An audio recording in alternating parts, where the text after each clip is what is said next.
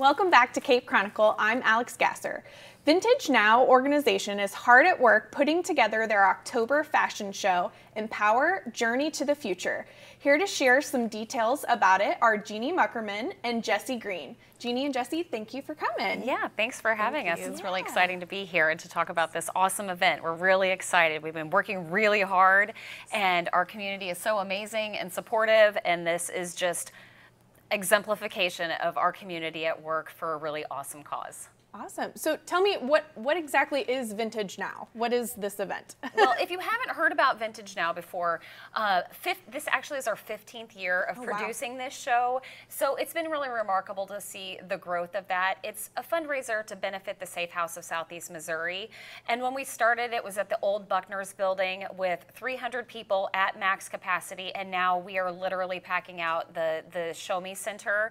And it's just been really wonderful to see the way that the community has surrounded this event, has been enthusiastic about it. It's so much more than a fashion show, and we try to reiterate that because while it is a fun night, the goal of this show is to raise awareness about the work that's happening at our local safe house and to let people know that there is hope and help for them. And so this event has put a really beautiful package on something that's pretty hard to deal with and it impacts a lot of people. And so the team of professional volunteers who have worked to create this event and make it something special has been pretty remarkable. We're excited about this year's event.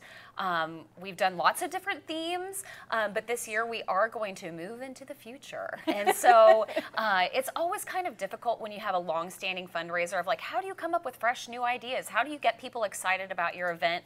But fortunately, with the support of our generous donors, media sponsors, people from the community, businesses, and survivors themselves, it has helped to grow and expand, and we're just really looking forward to an awesome night.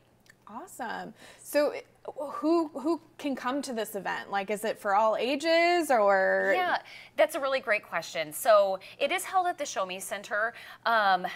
You can bring children, but we don't really recommend small children just because it can be kind of a long evening for them, and we really want you to be able to enjoy yourself. And so kind of what you can expect is to see from beginning to end. We're going to open the doors at 6:30, and then the show time is actually at 7:30. So you can have a reserved ticket, you can have general admission seating, but it's really most ideal for probably gather a group of friends or a group of couples, and what you can expect to see that night is a really awesome runway show, but we have a tremendous performance cast that has dancing numbers, and I happen to know, Alix, you're also involved in the show this year, so we can't wait to see you on the runway. I retired from runway, but I really love that experience, and it's not like a traditional runway show where it's like slow and walk. You get to really embrace the energy of the crowd and their enthusiasm too, and just see lots of creative things. It's just a really fun evening out, but then knowing that even just a singular ticket purchase makes the difference in the life of the survivor and the ability for the programs to continue to operate.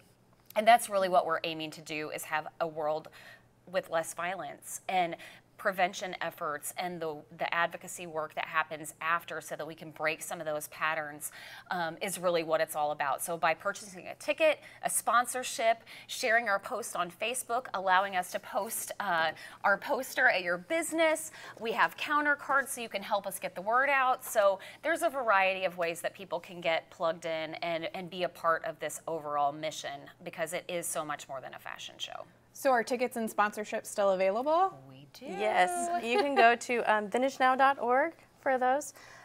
We still have just a handful of gallery tables, so if you want that table, get it right now. And then we still have plenty of general admission. We will sell those in advance up until about noon on Friday, and then they go up in price. So you want to get them ahead of time, and don't wait till, don't get them at the door. Just get them ahead of time, get that seat. Yeah, you can show up and start having fun right away then. Awesome. And when is the event? Oh my gosh, so it's October the 12th. Helpful information. Yeah, so October 12th, Saturday, October the 12th, we're going to open the doors at 6:30, and like I said, the show time is at 7:30, and we don't serve any food at the event, so plan to eat ahead, which is a great opportunity to support a downtown local business or another Cape business. Make a fun evening of it, and then it's nonstop entertainment from the time that the show kicks off, and we just are really proud and thankful for all the people who have continued to be long-standing supporters, but we're always looking for new donors, new folks that are willing to get engaged, including volunteers. Yes. So volunteers, again, VintageNOW.org. We've got a whole form for that, but we still have some spots for those. Always need hostesses and ticket takers. If you're great at blowing up balloons, come on down. There's a lot that goes into the setup and teardown, and so every single person that's involved is so special and so valued. And yeah, we're just so excited to have every single body, and it's hundreds of people that makes this happen. And I personally work for the Safe House, so I get to see the magic that is Vintage Now and the work that happens afterwards. Oh, awesome. And so from an agency perspective, we're so appreciative of this show and of our director, Deb Mavers, and just the creative genius that woman is. And just all the work goes into it that allows us to do the work and the advocacy afterwards is very special. So I know some people dress in theme to the show, and so can you explain a little bit more about what this year's theme is? So we have some really great inspiration posts if you want to take a look on Facebook to get more of like a visual representation, but we are thinking about the future, and so maybe you're going to see some things you've never seen before. It's a collection of odd things and steampunk and gosh, what am I missing? Kind of like post-apocalyptic maybe, so think like Dune and that kind of thing, or maybe you want to go Star Wars. If you're a sci-fi person, like do it. Come on, Darth Vader, let's go. And I'm really glad that you asked that question, but the whole thing is show up as you are. Whatever makes you feel comfortable, because that's another wonderful thing about Vintage Now is just that there is no prototype for what a supporter of Vintage Now looks like, does, contributes. Everybody brings their individual experience to make this a really magical night. And then I do think that that's really cool that in this diversified world that we live in, having a community event that you can draw back to and say, I was a part of that, really just as another layer of connection in our community. So you just can't go wrong. Whether you want to dress up, dress down, dress on theme, you literally can't go wrong. Just get there. Buy the ticket. Come have fun with us. All right, so tell me that date again and then where to go to get tickets or volunteer. Yes. Okay. October 12th at the Show Me Center. Get your tickets, get your sponsorship info, your volunteer info, anything from VintageNOW.org. Yeah.